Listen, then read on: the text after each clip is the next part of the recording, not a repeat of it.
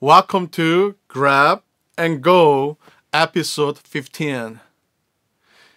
Today I'm going to talk about what Bible says about emotional and spiritual burnout through the story of Elijah.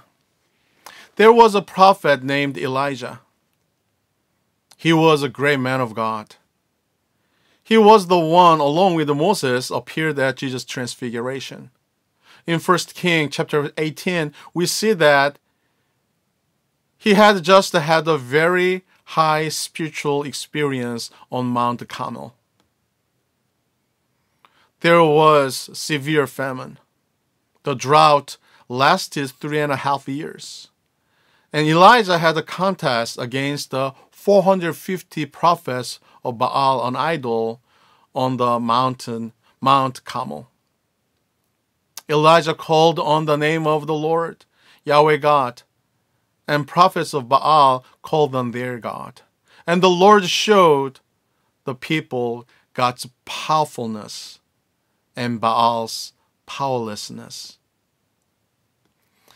It was a great moment. It was a mountaintop experience. Of course, Elijah felt very good, very high. And yet, interestingly, Elijah got depressed after this amazing experience. He ran off to the other side of the mountain and hid under the tree. Then later hid in a cave and said, God, I am so depressed. It is too much. I want you. He said even this, I want you to end my life. Have you been there? Or are you there? Do you know anyone who is suffered from emotional and spiritual burnout like Elijah? When we are emotionally and spiritually drained, we tend to make mistakes to turn our emotional slump into depression. In God's Rhythm for Burnout, Reverend Rick Warren suggests the 4 common mistakes based on the first king. And let me introduce those 4 suggestions. Mistake 1. We focus on our feelings rather than the facts. Verse 4. He prayed that he might die. I've had enough, Lord, he said. Elijah said, I've had enough, Lord. I'm fed up. It's no use trying. I'm going to give up. This emotional reasoning says, if I feel it, it must be so. I feel like a failure, therefore I am a failure. People say, I don't always feel God's presence. But that doesn't mean God is far from you. People say about their problem, I feel it's hopeless. I feel overwhelmed. Therefore, it is hopeless and overwhelming. Well, not really. Emotional reasoning can lie. Emotional reasoning is not always facts. When we are emotionally drained, we focus on our feelings rather than the facts. Mistake 2. We compare ourselves to others.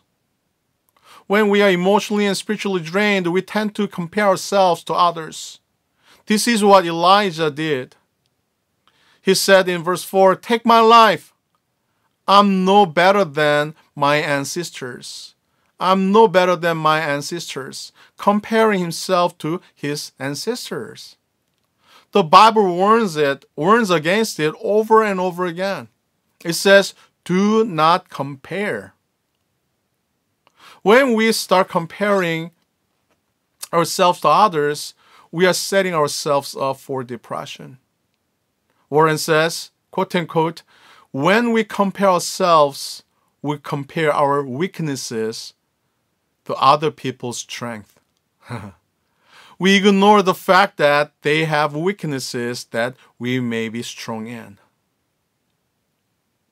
It makes sense, doesn't it? When we are emotionally drained, first, we focus on our feelings rather than the facts. And second, we compare ourselves to others.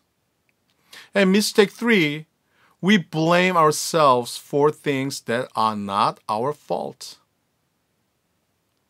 We blame ourselves for things that are not our faults. Elijah blamed himself. In his depression, Elijah blamed himself for failing to convert the entire nation. The entire nation of Israel. Elijah cried out, "Lord, the people have rejected your covenant and broken down your altars and put your prophets to death with a sword." He took this big load upon his shoulders and said, "It's all my fault. I've been working really hard, but nobody has changed." He basically said, the whole world hasn't converted. Therefore, it is my fault. We tend to blame ourselves when we are feeling emotionally low.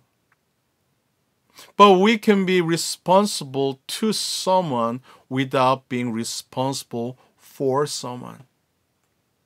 Yes, you need to be responsible to your spouse and your children, but you don't have to be responsible for them. You can influence people, but you cannot control them. Yes, they have a free will.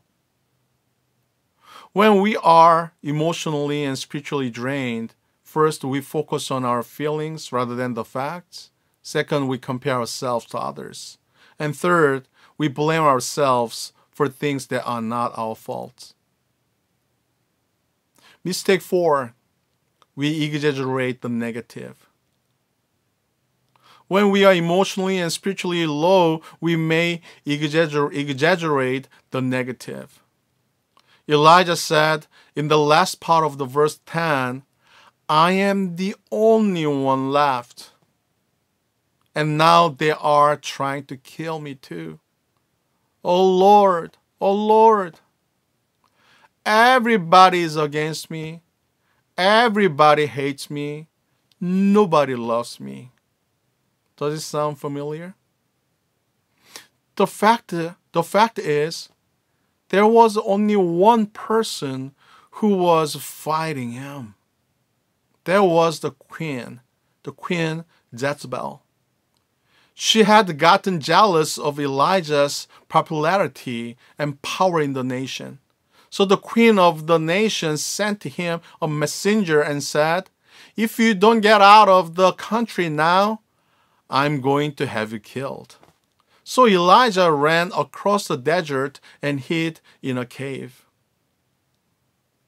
The fact was, there was only one person against him, but he exaggerates. Everybody is against me.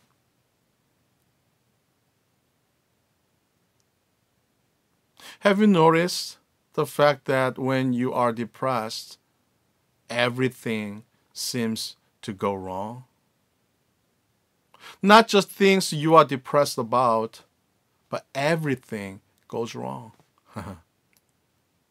Elijah said, "I am the only one." And God replied, "No, you are not. I have reserved 7,000 in Israel who have not bowed their knees to Baal.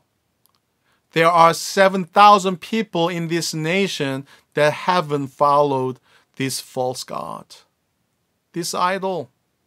They are still true to me. They are still faithful. You are not the only one. There are 7,000 people." When we are emotionally and spiritually drained, we focus on our feelings rather than the facts. We compare ourselves to others. We blame ourselves for things that are not our faults. And we exaggerate the negative. Through the example of Elijah in the Bible, God provides us the opportunity to examine what mistakes we make when we are emotionally and spiritually drained. At the same time, God wants us to acknowledge that God healed Elijah. God helped Elijah to do things to overcome his emotional and spiritual burnout. And I'll talk about how God helped Elijah overcome his burnout in the next episode. Stay well. Stay well. So long.